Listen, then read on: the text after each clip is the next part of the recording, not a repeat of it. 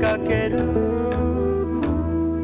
おままに観光バスが止まり This video is going to be a very brief introduction to the infamous Japanese pink films, more specifically the first wave, from 1962 to 1971. Hopefully, it provides people new to the genre with a little bit of extra context to help them with their journeys into it. However, if this video is a tad basic for your requirements and you want to dig deeper into the topic, I provided links to some great resources in the description below. This is probably the most requested video I've received, so I'm going to try my best to make it as comprehensive as possible, but without going into too much detail. There's way better content out there if that's what you're looking for. Okay, so pink films, or Pinku Eiga, or even Eroductions, which is a portmanteau of erotic productions, used before the phrase pink film stuck. According to scholars, a pink film is any Japanese softcore erotic picture that is produced and distributed by small companies. This means famous erotic films by large studios like Nikkatsu, Toei or Shochiku are discounted. Additionally, pink films were shot on either 16mm or 13mm film within a very limited time schedule. Around a week seems to be what most people agree on. Each film averaged an hour in length and required a specific quota of sex scenes. But despite this common criteria, the films differed in their ambitions and scope.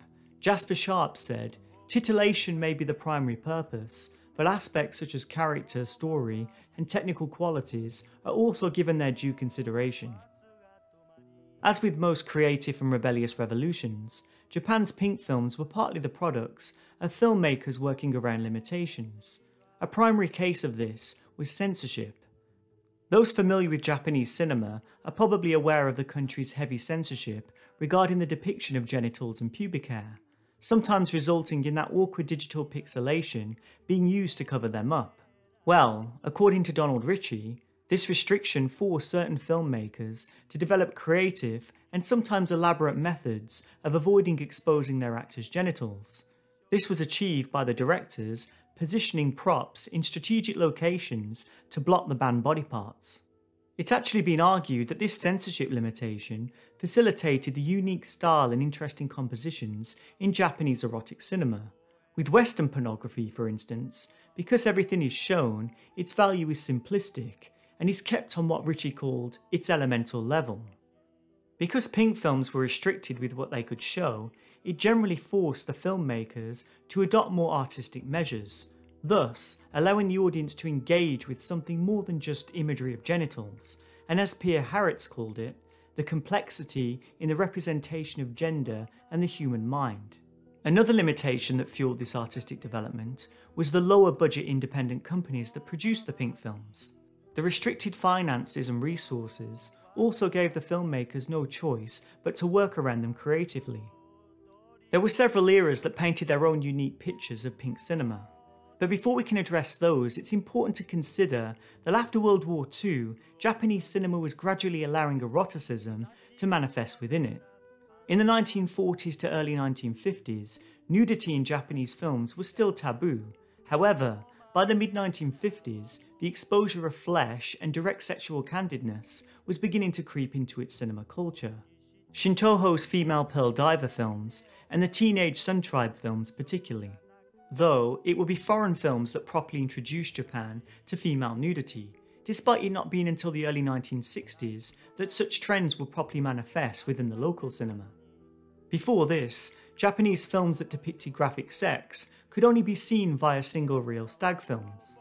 As mentioned previously, the first wave of pink films would range from 1962 to 1971, beginning with Santoro Kobayashi's Flesh Market, an independent film made for just 8 million yen, yet managed to make 100 million in return, proving that there was now a genuine market in Japan for pink films to develop within. Things began to take a drastic turn in 1964 when director Tetsuji Takechi made a big budget film that was distributed by the large studio Shochiku called Daydream. The year after, his film Black Snow caused him to be arrested on charges of obscenity and a high profile trial to pursue. After Takechi won the trial, the publicity surrounding it launched erotic films into the spotlight, which helped provoke a production boom and made pink films production trendy. Japanese actor and pink film legend Naomi Tani refers to this period as the age of competition. Despite Japan's major studios occasionally making erotic films in the 1960s, Suzuki's Gate of Flesh being an important example, as it was the first Japanese mainstream film with nudity, nonetheless, the bulk load of the erotic films were made independently and cheaply. As pink films had a substantial audience, these small companies made dozens of cheap films with profitable outcomes. The most influential studios to produce these films tended to show them on a 3-film programme in their own chain of specialty theatres. Another pink studio that can't go unmentioned is Wakamatsu Studios, which was named after the director who formed it, Koji Wakamatsu. After quitting working for Nikkatsu, Wakamatsu established his studio in 1965 and will become arguably the most important director associated with the pink film genre. So much so, he's often regarded as the Pink Godfather. His films would transcend beyond titillation and earn critical admiration. By orchestrating themes of sex, violence, misogyny and sadism, he managed to incorporate intricate political statements into his films. The Pinku planets seemed to align in 1965 because this was also the year directors Kan Mukai and Giichi Nishihara established their important independent companies too. I can't forget to mention directors Agawa and Yamamoto either. Along with Kan Mukai, they were so important during this era of pink films, they earned the title the heroes of the first wave. Noriko Tatsumi was also a key actor during this wave of pink, and is regarded as the first queen of Japanese sex movies. But other actors made significant contributions during this era too. Mari Nagisa, Naomi Tani, and Kazuko Shirakawa started making their names in the first wave of pink films, before later gaining more mainstream success with Nikkatsu in the 1970s.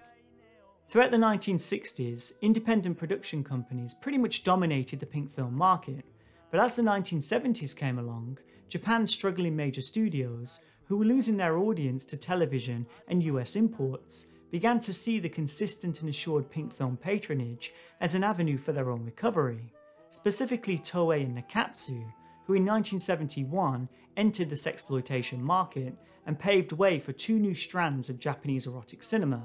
These were known as Toei Pinky Violence and Nikkatsu Roman Porno. My next 2 videos will be introductions to both of these, starting first with Toei's Pinky Violence films.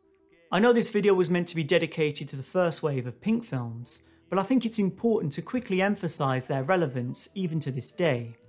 The films were always made to be theatrically released, and unlike pornographic films from around the world, where their theatrical relevance died out in the 1980s, pink films are still thriving in cinemas today.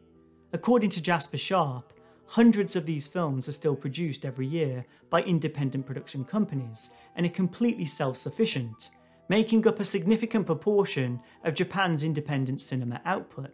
Sharp writes, "The pink genre is a vital, self-sustaining and thriving part of the Japanese film industry, yet it is one which is virtually ignored by critics both inside and outside of Japan."